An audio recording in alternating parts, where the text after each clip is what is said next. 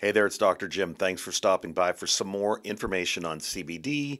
Today's topic is CBD and Parkinson's disease. And some of the information that I'm going to share with you is from my book, Living Longer and Stronger with CBD. I have a chapter dedicated to CBD and the research findings on neurodegenerative conditions. Parkinson's is one of them. Huntington's, Alzheimer's disease, MS, and ALS are some other things that I take a look at in the book. But let me now focus on Parkinson's disease because Parkinson's has become the second most commonly diagnosed neurodegenerative condition out there. It's second only to Alzheimer's disease. And there's a lot of research going on right now, some information about neurotoxins, chemicals, pesticides, insecticides being used in the environment, and an increase in the rate of diagnoses across the country, and I think around the world as well. For instance, there are more men being diagnosed with Parkinson's right now, and particularly, this is a very specific finding, more male farmers are being diagnosed with Parkinson's. What are farmers surrounded by?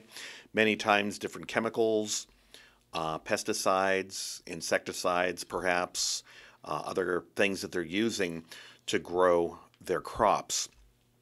So a quick overview of Parkinson's, I think, is in order now. Parkinson's is characterized mainly by the movement symptoms, including tremors, slowness of movement, rigidity, and impaired balance. People affected with the disease also experience what are considered non-motor symptoms like cognitive changes, memory problems, earlier signs of dementia, even things like constipation, low blood pressure, and easily becoming fatigued. Now, here are some numbers. Around 60,000 Americans are diagnosed with the disease annually, every year. And roughly 1 million people are diagnosed with Parkinson's today. Now, the problem with that statistic is that there may be many more who are undiagnosed because Parkinson's has not yet been detected.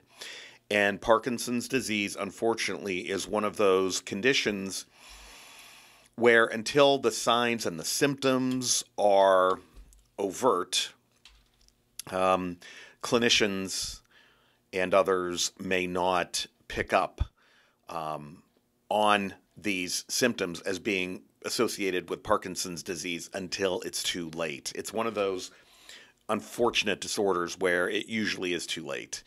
And it's already begun. It's already started. So Parkinson's, let's put it into perspective in terms of prevalence. Parkinson's affect more people than MS, multiple sclerosis, and amyotrophic lateral sclerosis, ALS, combined. Rates of newly diagnosed cases increase with age, making it an age-related, generally speaking, disorder. Around 4% are diagnosed before the age of 50, and that's low. The majority are diagnosed after the age of 50. Men appear to be 1.5 times more likely to develop the disorder than are women. Now, there is an important neurotransmitter in our brain, and it's called dopamine. Dopamine has very specific functions, and it is unfortunately targeted by this disease. So, neurons in a part of the brain called the substantia nigra malfunction, and they eventually die. Some of these neurons are responsible for producing dopamine, which is an important neurotransmitter, responsible for muscle movement and coordination. Parkinson's disease is something we consider a progressive disease, meaning that symptoms become worse over time until the individual is no longer in control of one's own movement. The progression is slow, and only after 70 to 80% of the nerve cells have been lost, do these signs and the symptoms begin to appear, making it a very, very challenging disorder to accurately diagnose and to do so early on.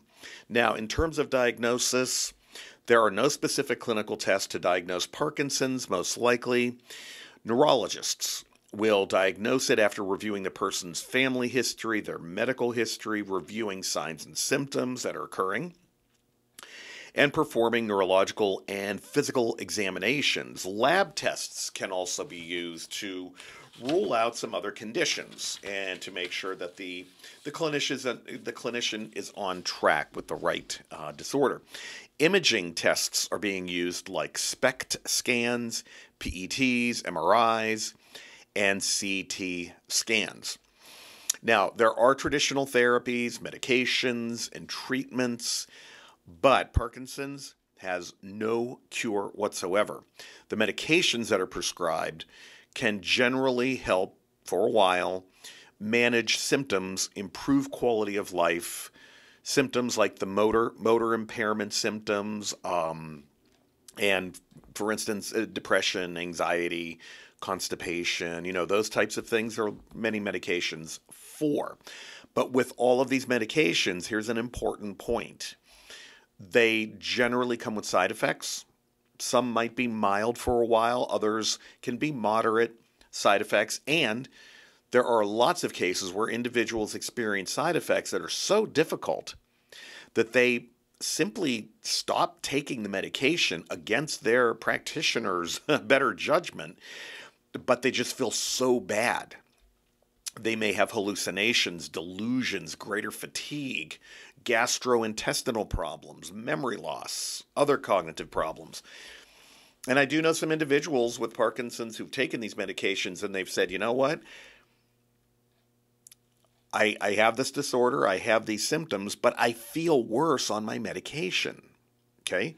So I'm not advocating, let me make that clear, that anybody stop their meds. You have to be smart about this, and you have to work with your clinician.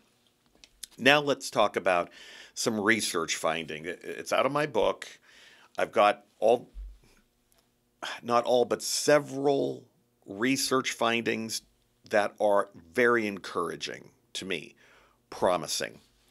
So research on the potential effects of CBD on Parkinson's symptoms in rats. Okay, so there are preclinical studies using animals, mainly rodents, mice, rats, and there are clinical studies which involve humans.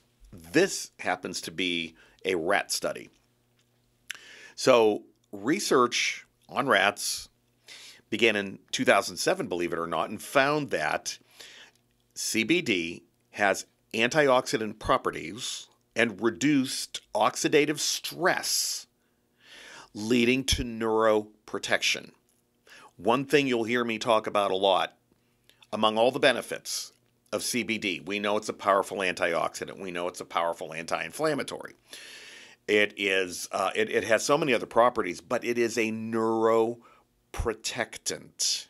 It has neuroprotective qualities. That's important because these diseases, these neurodegenerative diseases, are degeneration over time of neurons or nerves. The very next year, 2008, in a prestigious journal, these aren't coming from nowhere, these are great medical journals, the Journal of Psychopharmacology, researchers reported that CBD could be useful in people with Parkinson's who experience psychiatric symptoms like hallucinations. For the first time, and this is important, the study declared that CBD is safe and well tolerated for decreasing psychiatric symptoms associated with Parkinson's disease. More studies throughout the years have found that CBD has anti-inflammatory and even, in quotes, memory rescuing effects. These are very, very important, as well as anti-cataleptic effects like muscular rigidity and pain. CBD was also found to help with REM sleep behavior disorder, which is characterized by the loss of muscle relaxation during REM sleep, nightmares, and behaviorally acting out during these nightmares. And let me tell you a quick story about the REM sleep disorder diagnosis. I was once speaking at a conference. The topic was Parkinson's disease, and I was a guest speaker, and I was talking about the psychological impact, the emotional impact of Parkinson's. So I've been studying this particular. That was about 20 years ago, believe it or not. Anyway, I met another speaker at this conference who was a young attorney, and by young I mean late 40s, early 50s, and very nice gentleman, married. We got to chatting, and I asked him, why the interest in Parkinson's disease, and he said, well, I have Parkinson's disease, and it is getting to the point now where I probably won't be able to drive. I probably won't be able to work. And for the past year or two, I've been experiencing very severe, very colorful, three-dimensional nightmares. And in these nightmares, there are always war-like conflicts going on. I'm in World War II. I'm in World War I. I'm a samurai warrior. I'm being attacked. My life is being threatened. And as a result, he acted out as he was sleeping in bed with his wife. But he would attack her throughout his dreams as if she were the enemy. It got so bad that he had to sleep in a... And even then he would get up, leave his room, go into his wife's room and attack her again. So after that, she had to get locks put on her door. So it's been a long time. I haven't heard from him. I don't really know how he's doing. But here's my takeaway. Parkinson's is a devastating neurodegenerative condition. It's very slow, and it really takes the quality of life away from a lot of people. It takes their muscular control away from them after X amount of years. And while there are therapeutics out there, many of them come with side effects. I am very hopeful that based on the research I've read about, it encouraged me so much that I wrote a book with that particular topic in a chapter. It's my hope that people can start living their best life with CBD, and that CBD will become a very serious form of medication to help people with Parkinson's disease in the future. So I'm Dr. Jim. Thank you for your time, and keep coming back for more information on CBD. Thank you for watching the video, and I'd like to show you my new book, Living Longer and Stronger with CBD. It took me about a year and a half to write as I scanned hundreds of articles in prestigious journals, peer-reviewed medical studies, examining the effects of CBD for various physical conditions, emotional and mental issues, and neurodegenerative conditions. And I condensed all of those findings into one book. I believe that there's something in here for everyone. So if you're interested, follow the link to the book on Amazon. Thank you so much.